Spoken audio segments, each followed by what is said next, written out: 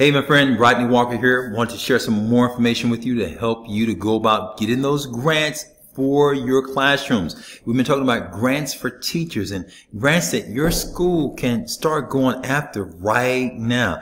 And I shared with you in the last training that there were 5 or 6 things that we need to do. Really, it's 6. We used the acronym DESIRE, DESIRE. So we got 6 there. And we said that the D stood for what? Do you remember what that D stood for? We said first, you've actually got to discover what the opportunities are. Also said secondly that there was an E. That E stood for educate. You got to educate. And that's what we're doing right now. I'm educating you on how to go about winning grants and giving you the mindset that you have to go about winning them. And then we had S. I said that S stood for you got to strategize. You got to be strategic. And I'm going to show you in today's example a group that became really strategic and started going after grants. And then the next thing I said that it was I, that you got to take the initiative. You got to initiate some action.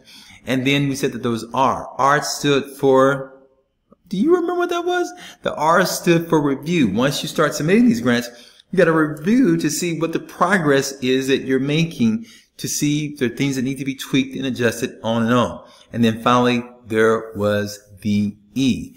And we said that the E stood for, can you remember? No, we already said educate. We said that the E stood for making sure that you and your organization, what is it? I'm waiting.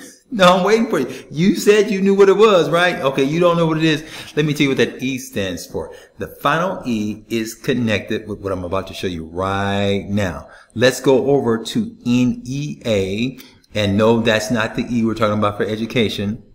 But I'm going to show you real quickly. If you go over, you'll see grants and awards. And I want you to take a look at an article. This is the article, Write a Grant. And it's a very powerful story here. I want you to come back in your own time, and I want you to read this entire story. It's right underneath this article on how to write a grant. It's worth reading. But remember I told you that there were some teachers who decided to move beyond doing just selling candy and pizza kits and things of that nature. They decided that they were going to raise some money. They had a school, 250 some odd students in Kelowna, Iowa. Population, look at the population size there. Less than 3,000 people population. Less than 2,500. Less than 2,400. Okay. 2,300. Okay. And they went on and raised, look at this.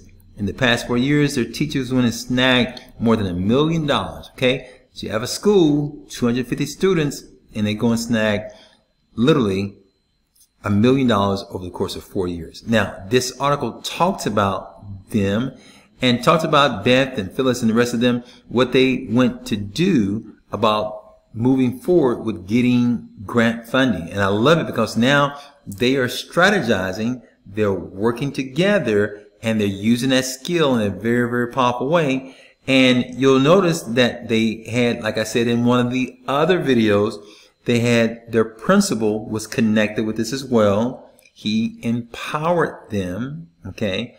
No, that's not what that E is, but he empowered them, or she empowered them to be able to go after grant funding.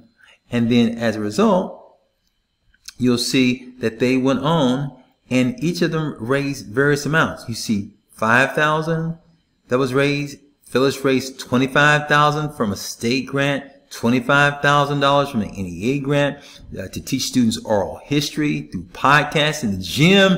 Teacher Jackie went and got $10,000. Okay. And you're seeing here that there's some others. The big grand prize came here, where one of the teachers ended up landing a big fish for $885,000 through a federal grant that was over the course of 2 to 3 year program teaching Chinese and Arabic. Okay. Are you seeing how all of this kind of fits in and how all of this works together? They had a team approach. They were strategic. They took the initiative. They had a strategy, and that strategy led them to being able to move forward and to not stop, but they had a course of action, and they took that course of action And as a result, they reviewed those proposals, and you kind of see them here meeting, kind of talking. I had another teacher that I was working with. She did the same thing.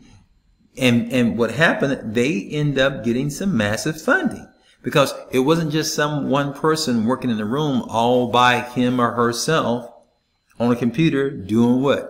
I'm grant writing. No, it wasn't that. It was the fact that they all pulled together their efforts and started working smart. And then they started looking at the opportunities that existed, which brings us down to the final E. That final E that I talked about in the previous videos was they exploited the opportunities. They didn't explore them, they exploited. They took the opportunities and explored them in a positive sense. It was positive exploitation, meaning that they took full advantage of what was there. What's going to happen when your school starts taking advantage of the opportunities?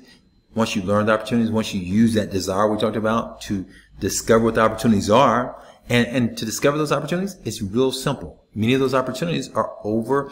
If you go to grants.gov, if you just simply go to grants.gov, you will see over at grants.gov, there's a site, and you can go to that site, my friend.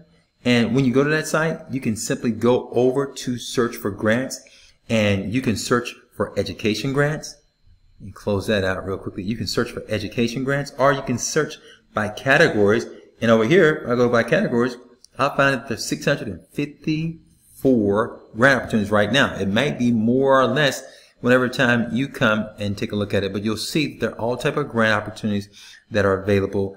It just takes you going and doing the homework and searching. Real quickly, I'm going to go to another way we can go. We can go to the Department of Education, all of the Department of Education grants.